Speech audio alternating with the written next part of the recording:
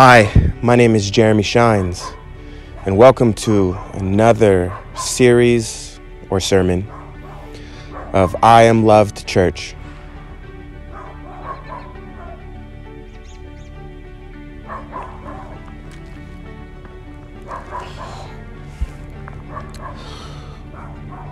For those of you who don't know, I film these on Sunday morning. I'm considering of doing it a little earlier so I can get it out by Sunday, but that's not for sure right now. And I appreciate you guys for watching. It's kind of a weird thing doing this, starting up your own church and stuff. For those of you who want to start up your own church, my advice is this, and I probably shouldn't be giving advice because I'm still starting now, but if you want to take the advice that I've been given, the Lord told me this, and I hope that he really did tell me this, because he said this: preach my word. My word is enough. You don't need to read every book. You don't need to understand everything. You don't even need to go to school. Just preach my word. Anyone who has the passion to preach the word of God, God says, I anointed you. I called you. So preach my word. It's sufficient. It's enough. It's more than enough. It's where my power and my spirit come from.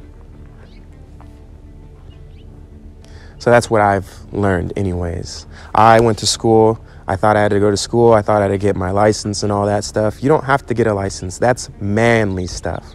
That's the worldly stuff. That's pride. That's boasting. Because the Lord says this. He says, I don't need you. I can use the trees to preach. I can use anything. God's omniscient. He is everywhere. So for those of you who want to preach, just go preach, man. But I would say this much. You got to know his word. You got to know it. Not just know it by memory, but know it as application-wise, meaning just meditating on, a passage constantly, over and over. What does it mean? What does it mean? Praying over it, just really letting it soak in your heart. Because anyone can preach from right here. Anyone can read a book, but God wants your heart. He wants the word to be written on your heart. So for those of you, I would encourage you, do it. There's not much time. We don't know when our time is up here. And for those of you who are feeling lost and confused, my advice to you would be read the Bible. Stop reading all these devotionals and all these other books and stuff and going to these psychiatries and all this stuff. Just read the Bible. That's enough. He says the devil comes to sow confusion, but those who have the peace of God are sown, their minds are made right with him. So read the Bible, man. The Bible is enough. For some reason, we're so deceived and we're so influenced by this world. We think that the Bible is not enough. The Bible, you don't have to go to church. It's not a building. We have to actually, here's one interesting thing. Here is an interesting thing for those of you who think you have to go to church. It's not going to church. It's having a personal relationship with Jesus. Jesus spent his time on earth with his disciples and with the people that he helped. He didn't just heal them and give them things. He spent time with them. Anyone who wanted to spend time with him. That is the very reason why God created us. Because he wants a relationship. And we want relationships in our lives. Yes, it's important to hang out with believers, but believers are not perfect. Believers are those who recognize their imperfection, or it should be those. But for some reason, when we go into church, for some reason, either us or the believers who think that they're made right by God, so they're perfect or something, or they act like they're perfect, that's wrong. We're all broken, and we all should come to the church. Should be the most safest place. It should be the place away from this world. It should be a place where you feel loved. You should feel it. You should feel loved when you walk into church. It's one thing when people tell you you're loved. It's another thing when you know that what they tell you is true. Not even if they tell you it, but you can feel that. And that's what church should be. You should feel loved by the other person. The other person should claim, man, I feel loved. Not you say, oh, I love you, and not show it, or them not to feel it. That's one of the reasons why I left one of these churches, because I didn't feel love. They told me all the time. I was like, man, I don't feel loved by you. As a matter of fact, I feel like your enemy. Anyways, it's a different conversation. But the point is this. You should feel loved. You should feel like you could tell them the world. But we're imperfect people, and I understand that, and I know that we need forgiveness. We all do. But here's one thing that I'm learning. The thing that I'm learning is hang around people you want to be like. Hang around people you want to be like. If they inspire you, hang around them. Tune into their channel. Follow them. Be a part of their lives. Read their books if they write books, if they're famous or whatever. Follow them on Twitter or Instagram, whatever, Facebook. But if you don't want to be like them, don't hang out with them. Don't tune into them. There are many voices in the world, and you have a choice to who you tune into and who you tune out. So that's one of the reasons why I'm choosing not because I'm making a judgment, but I'm making a judgment call. Such as, do I want to be like this man? Do I want to be like this person? Do they listen to me? Do I listen to them? Just, all that plays in a difference. The same thing goes with marriage. Do I want to marry this person? Is this person beneficial to me? Am I beneficial for this person? Look at the eternal goals. Stop looking at the temporary things. And for those of you who are living a Christian life or think you're living a Christian life and you're worshiping this world, I'm going to tell you one thing, man. The Bible says, don't store your treasures here on earth. Do not store your treasures here on earth. That is a promise. Who cares? Y'all keeping up with the Jones crap? Y'all planning for tomorrow when you don't even know what's going to happen for tomorrow? That's a worldly thing. And Jesus says that's where evil comes from. You can't turn one hair on your head white or black, but you make promises for tomorrow or for the next 5 minutes. It's a foolish thing. You have set yourself, your will and your plans above God. You have not surrendered to God if you have plans. It's okay to have dreams and hopes. But when you say this is going to happen, you have set yourself as God. And I tell you, that is not the truth. But you have your own choice. You can worship who you want, whether it's yourself or whatever. And a lot of people, they never feel like they're good enough. But I tell you this much, God does not want you to ever feel that way. And that's one way that you can learn if you are in or out with God. Because if you're in with God, you will feel like you're good enough. You will feel filled with the Holy Spirit, filled with his love and his peace and his joy and his patience. But if you are outside of those things, out of the 9 fruits of the Spirit, you are outside the kingdom. You have been divided. You have been branched off, cut from the vine. He says, unless you abide in me, you will bear no fruit. So stay in his word. Stay in his word. Many churches are becoming legalists. There's no grace. It's law. Everything's law. And there are important things about law. But as long as we're not breaking the main laws, which I would consider, I'm sure there's more, not sleeping with animals or someone's wife or lusting, not coveting, basically 10 commandments and stuff like that. And of course, the common sense laws. We all have them and we all know them. Love each other as you want to be loved. But then here comes the Pharisees, here comes the lawyers of this day, where they come with all these extra laws. They read all these other laws and say, okay, that's part of God's law too, because it's a Christian book. I tell you, it's wrong.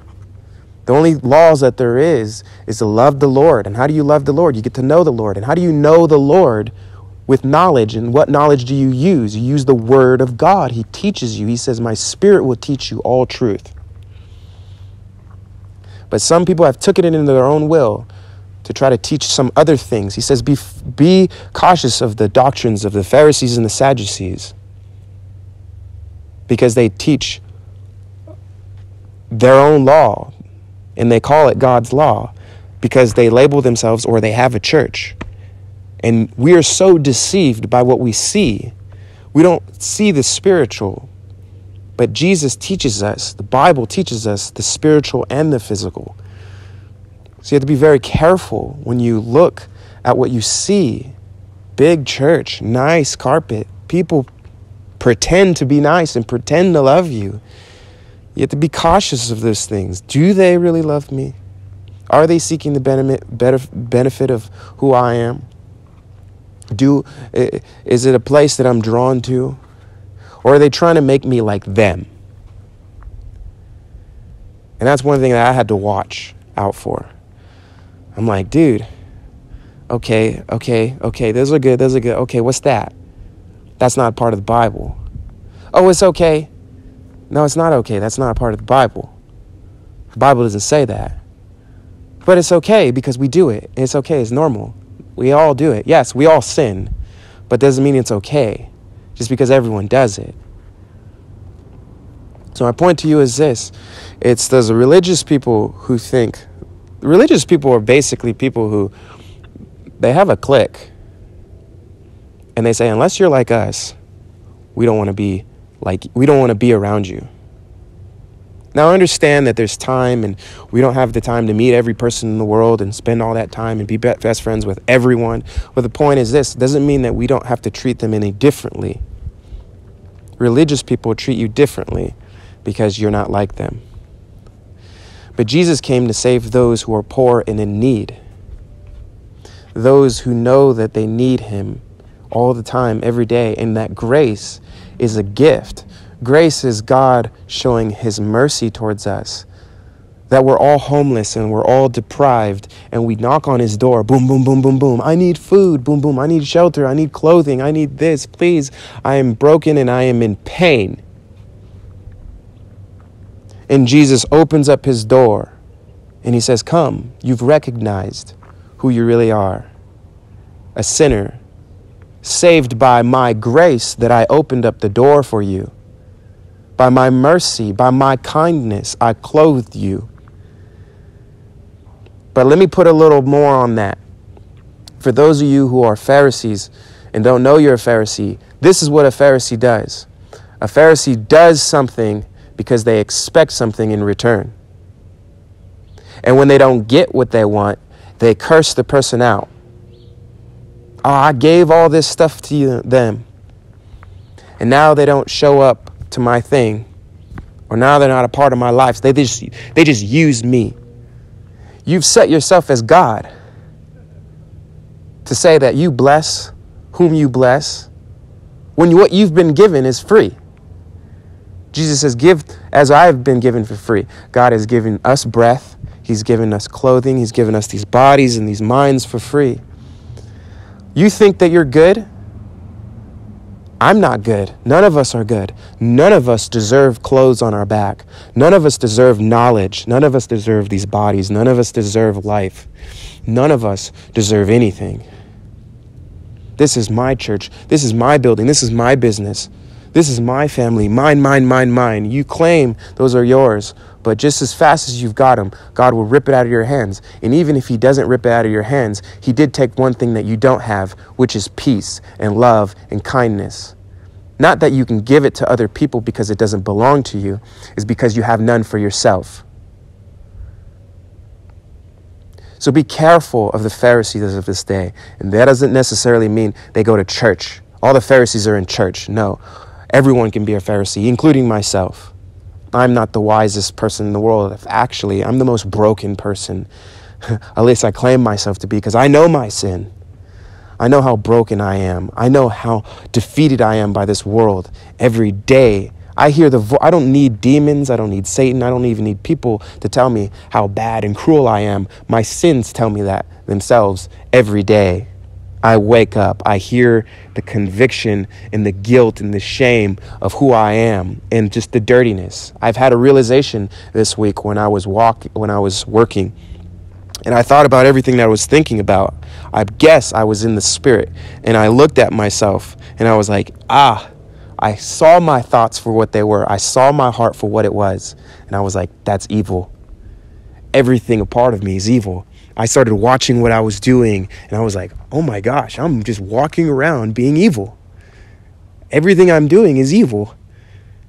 But I had not recognized that before because I was in myself. But now God's pulling me out of myself into his Holy Spirit, which he gives as a gift to you too, to see yourself for who you really are. And I'm like, oh, that's just nasty. That's just disgusting. Why would I do that? That's so rude. That's so nasty. And I thought that I was so good. I thought that I was like, man, I was blessing people. Look at the good deeds that I do. Look at what I am. I thought I was just the greatest thing ever. Come to find out, according to him, when I put him on the side of me and not anybody else, not compare myself with anybody else, when I put Jesus right next to me, I'm disgusting. I am nasty. I am futile. I'm depraved. I am out of this world. And I come and bow down to the Lord that saved me from myself. And I feel this grace and this love. Grace meaning that is something I don't deserve. Because I've recognized who I am and how much I need a Savior. And some of us think that just because we're in a power of authority of some sort, that we think that we don't need a Savior. I have all money. I have all knowledge. I have all whatever you think you have. You're actually, Jesus describes you as being poor. Because he says you do not have me. You do not recognize that you need help. You do not recognize that you need a Savior. Especially for you ministers out there, you need a Savior, and you need to go up on stage and you need to talk about your sin. But for some reason, we want to play church. We want to play church as if we're perfect. And then the whole congregation thinks they got to be perfect. And you wonder why no one comes to your altar. And you wonder why nobody comes and your church isn't growing. Because it's not your church.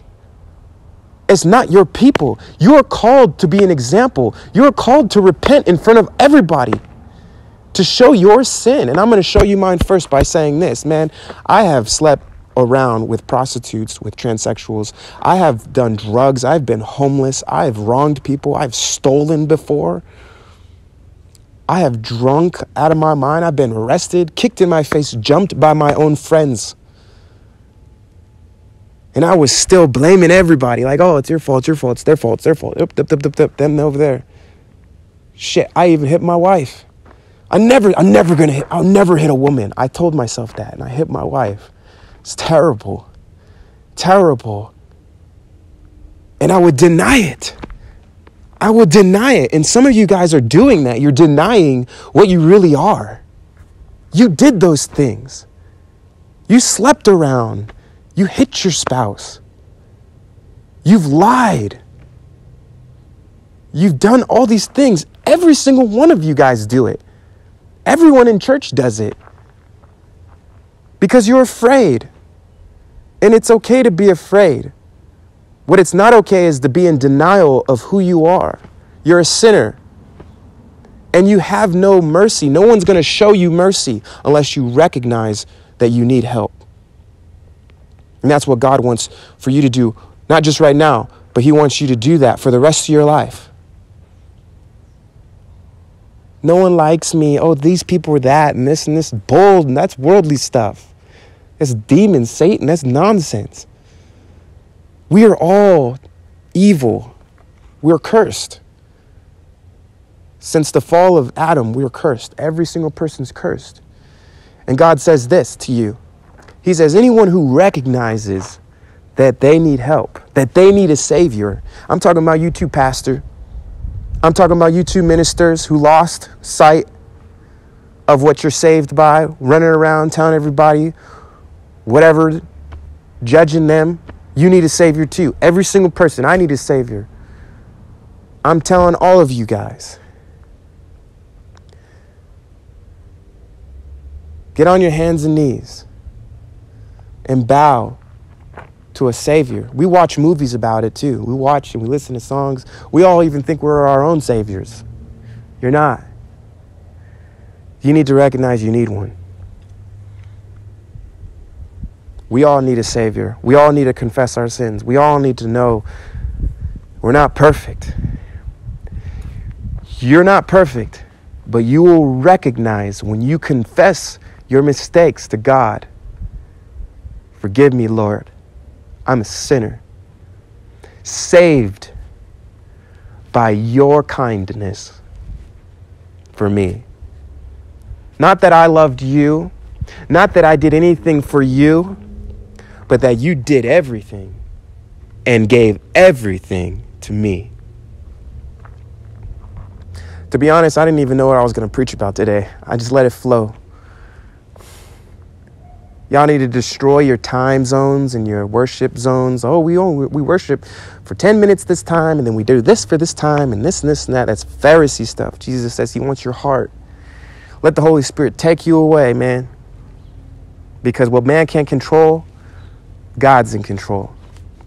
Let God be in control of your life. Wake up and say, God, what do you want? What do you want from me? Because I didn't create my own will. I didn't create my own self. He created me. And if he created me, just like he created you and everything that we see and don't see, that means he's in control. And the fact that I'm experiencing, turmoil and just life sucks, is because I'm rebelling against God. And you're rebelling against God. Your life sucks because you're rebelling against God. And you will not win. You're just not recognizing. You need to recognize that. You need to hear it. Man, I'm rebelling against God. The all-powerful God you're rebelling against. And you're fighting him. Rebelling, everyone, everything. How's that working out for you? Y'all need to let it go and let God take control. Y'all need to surrender and stop being evil. Surrender. Help me, Lord. Help me. Every day I cry out. David, the book of Psalms, that's what I've been reading lately. He just cried out. He poured out his soul every day, all the evil every day. Some of y'all even, Jesus says this, he says, for some of you guys who think that you're good, that you think that you actually do something good, he says, how great is that darkness? How great. If that eye be evil, that whole body shall be full of darkness. But if that eye be good, that whole body shall be full of light. But some of you guys think that you have light when it's actually darkness. Some of you guys actually even think that you're good. He says, how great is that darkness in you when you actually think and you actually believe that you're good. That's great darkness. But guess what? Jesus died for you too, and he can overcome any sin that you allow him to, if you allow him to. I appreciate you guys so much for tuning in. I want to do a little bit more videos, not just the sermons and stuff, but just more like confessions. I want to show you guys who I am, what I struggled with, that I'm just like you, and that God can redeem anyone. He can redeem anyone. If he can redeem me, he can redeem anyone. And I am an example, and I want to be that example for you. Not that I am perfect, not that I am God, but that I am saved by that who is perfect. And I want you to know that you're perfectly loved. God loves you so much. He loves you so much. Every day, look around. Look up. For some of you guys, don't even look up. Look up. Go outside. Look at the birds. That's for you. For you, he wants to just bask you in his love. He wants to hold you. He wants to hug you. Some of you guys haven't gotten hugs in a while, even from your own spouses. He wants to just show you how much he loves you.